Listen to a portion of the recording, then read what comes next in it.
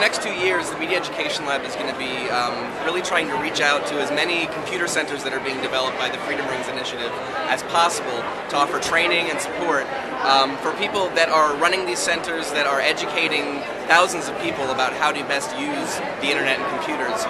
We're going to be offering our support, our consulting, our ideas that we've been developing for a decade in order to help neighborhood site leaders. You know, these are just people from the neighborhood. They're going to come in and run these multiple computer sites all around Philadelphia, and we would love to play a role in helping develop curriculum, help better teach people how to best navigate the internet. The City of Philadelphia is proud to partner with the Urban Affairs Coalition and many, many other partners. This issue about digital inclusion or the digital divide, digital deserts, is very, very important. Access to information really are the fundamentals about education. If you don't have any information, it's hard to know what in the world is going on, literally a block or two away from your house, let alone around the world. Computer is your passport, not only to the future, but to seeing what's going on around you.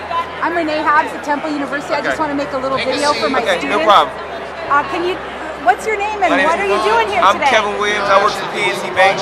I'm volunteering. I'm just trying to help refurbish some computers.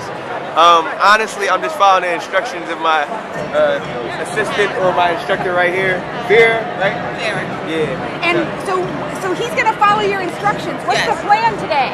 Right now, we're going to we already took the hard drives and the RAM out, so we're going to put the new hard drives that are already cleaned out and put them in the computers, and then we're going to refurbish the whole computer so that they can be used again. Wow, so each one of these computers is going to get a new hard drive. A new hard drive, new RAM, everything. Wow. Now what about application software? That'll be not done today? Not today, but eventually it'll be installed. And then where will these computers go? To different students in different schools who don't have computers to use. Wow, that's awesome. Yeah. So can you tell me a little bit about what you do, how you got here, what's your background for my students who might want to have your job when they grow up? Well, right now I attend Youthville Charter School, and my vocation is information technology and business. And what we do is we learn how to refurbish the computers, take them apart, clean them out, and make them so that other students can use them. Are you telling me you're still in high school? Yes. Cool. Helping me out. Yeah.